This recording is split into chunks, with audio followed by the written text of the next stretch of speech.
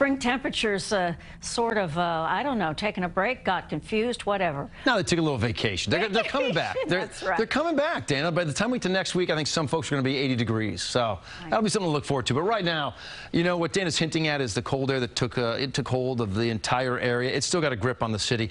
Current temperature comes in at 47. All right, but with the winds, I mean, they're gusting at 32 miles per hour at times. 47 is made to feel like 44. And wherever you are right now, your temperatures feel colder than the actual thermometer reading. It's 34 in Monticello, 45 Poughkeepsie, 48 Brick, you're 45 in the Hamptons, but everyone feels maybe 4 or 8 degrees colder. Watch this. That's the wind chill right now. It feels like 25 in Monticello, feeling like 38 for the Hamptons, 38 also Poughkeepsie, 42 Brick, 42 also in Edison, feeling like 35 in White Plains. Well, tomorrow morning, the winds are still with us. Now, they're not going to be as strong, but enough of a wind chill that 40 will feel like you're in the 30s in New York City. You got a pretty decent start out there in terms of sunshine, but it is cold.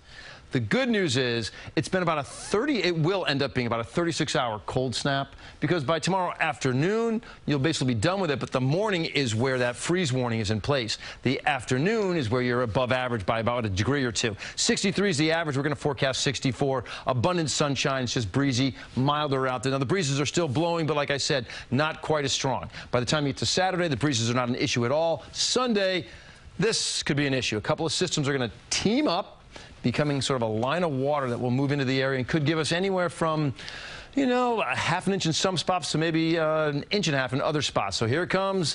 More clouds will build Saturday. Wet weather for your day on Sunday at times, and it's out of here by Sunday night. Monday looks good, and then we're off to the races with those temperatures that I was hinting at. Watch this. We're going to go for a high temperature of 64 on Friday. So it's a cold start, but a pretty decent afternoon.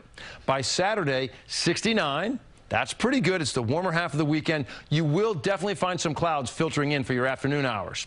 Sunday, those clouds will lead to some wet weather. It's 62, 64 Monday, and then that horse starts to gallop. 70 on Tuesday, 76 Wednesday, 77 on Thursday. Some inland areas, I feel pretty confident we'll find some 80-degree readings next week. Dana, that's my 7 day. It's all yours. We like your confidence. Thanks.